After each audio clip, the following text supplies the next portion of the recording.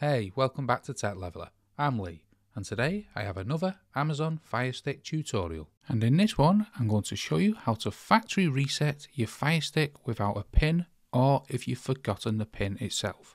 Now, this isn't very hard to do, so first things first, let's go all the way to the right to the settings. Once we're in the settings, say you want to go into preferences, and as you can see, it needs a pin, but if you don't know it, you can't enter. So what you want to go to is My Fire TV. Then you want to come all the way down to the bottom to Reset to Factory Default. And as you can see, it needs a pin.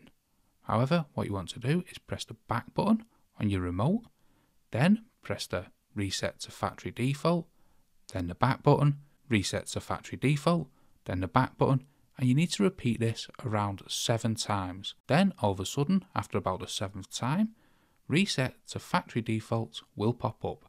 Then you can come left and then select Reset without knowing the passcode. I won't factory reset it at the moment as I don't want to do it with my Firestick. However, that's how to factory reset your Firestick without a pin or if you've forgotten the pin itself. If you found that helpful, don't forget to smash the like, hit the subscribe button for many more Firestick tutorials like this one, and thanks for watching.